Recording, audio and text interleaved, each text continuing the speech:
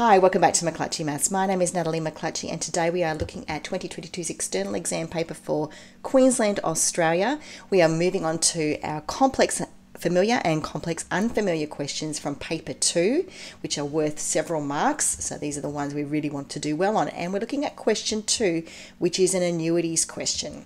Okay, so let's get straight into it. It's worth 5 marks, so good chunk of the paper. TAM deposits a fixed amount at the end of each month into an account paying 8.6% per annum compounding monthly. From an initial zero balance, she accumulates $51,343.85 in 4 years. A financial planner has advised that TAM that she would have at least $3,000 better off if she had instead deposited half of the fixed amount, so half of that amount that she's put in, which we don't know what that is, and deposited that at the end of each fortnight into an account paying 7.9% per annum compounding fortnightly. Evaluate the reasonableness of this advice. So basically what we've got is a situation here where Tam's had some sort of an investment. She's putting money into the bank every month. She's got a decent interest rate of 8.6% per annum, and there's this compounding monthly that's happening. But someone's told her you could have actually done better with a lower interest rate, which you might be thinking, well, how's that possible?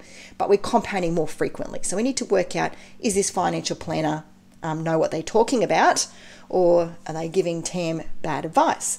So firstly, what kind of investment has Tam actually followed? Has she just been chucking money in the bank, or has she got something special going on?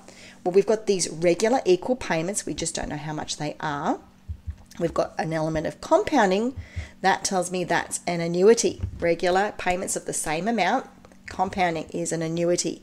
So let's, before we can even work out what those outcomes were, is the financial advisor better, we need to work out how much Tam's been paying into the annuity, and we need to pick a formula. So we've got a choice here. We've got our formula sheet. We've got this first one with the positive power, second one with the negative power. Now remember, positive power means you're adding to your investment.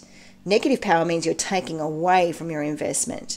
So we want the positive formula here from our formula sheet. So that's the one we're going to choose and select and work with.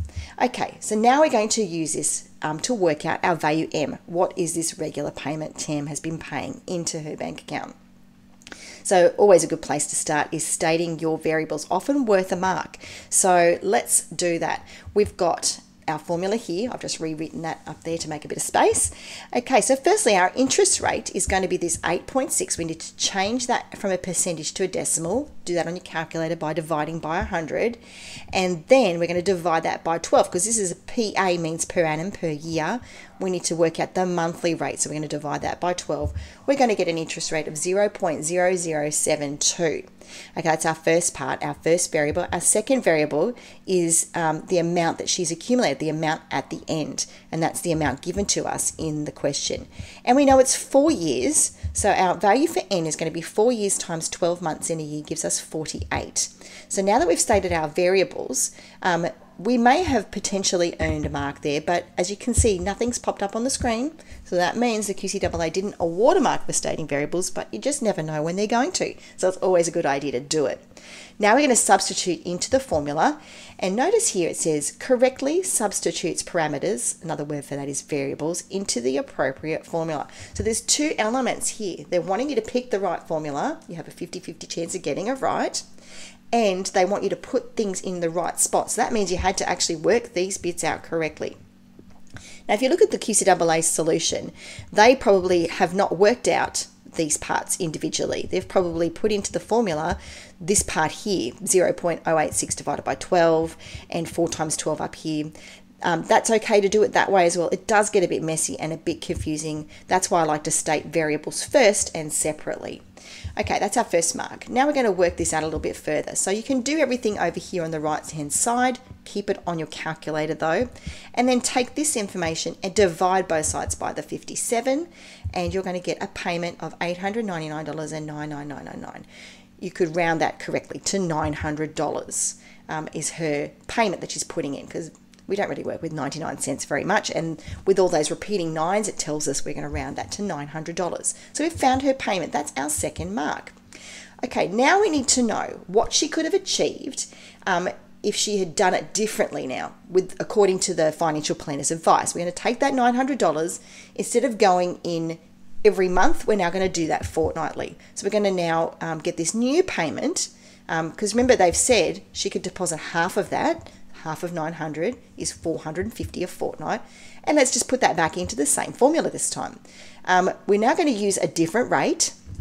We're going to do 0.079. We get that from the 7.9% divided by 100 to make it into a decimal. And this time we've got 26 fortnights. So our interest rate is going to be different, 0.003. Good idea to leave that on your calculator because it may not be exactly that. And our value for M is now 450. We've just worked that out. We've now got a total of 4 by 26, which is 104 payments that she's paying in every year. Okay, so, or over the 4 years. So now we're putting that into our formula, correct substitution again, working that out. 450 times 122 gives us $54,941.61. We're not finished. Okay, we've worked out what she would have had if she'd followed financial planner's advice in the first place, but what's the difference between what she earned and what she got? Well, we've got that value there. We've got another mark for working that out, but now we need to do the evaluation of the reasonableness of advice. So the difference between those two amounts was actually $3,597.76. So the financial planner was correct. That is at least $3,000. So we've got that difference. We need to show the working there to get our next mark. And we need to write a statement at the end. This is the evaluation part. She would have been this much better off, which is at least $3,000. Hence, the advice is reasonable. And comparing the two values. So notice this is the actual QCAA's wording here for what they were looking for, a comparison of those two values. So it's not just enough to say advice is reasonable. You need to give a reason why. And that was the end of that question. Did you find that helpful? It was a lot to unpack in the beginning, and knowing where to start, it's always a good idea to take the information that's useful, follow that see, plan, do, check problem solving process, underline and highlight the important information, write a form, pick a formula, put some variables into the formula and see where you go with it. If you found it helpful, why not engage with us further here? Like and subscribe to the channel, hit that notifications bell so you always know when the next video is available. You could tell us in the comments, you can follow us on social media on Facebook and Instagram, or you could even send us an email if you've got any questions. We're at mcclutchymaths@yahoo.com. Well, you've been watching McClutchy Maths. I'm Natalie McClutchy. Thank you so much for your time. Have a wonderful day.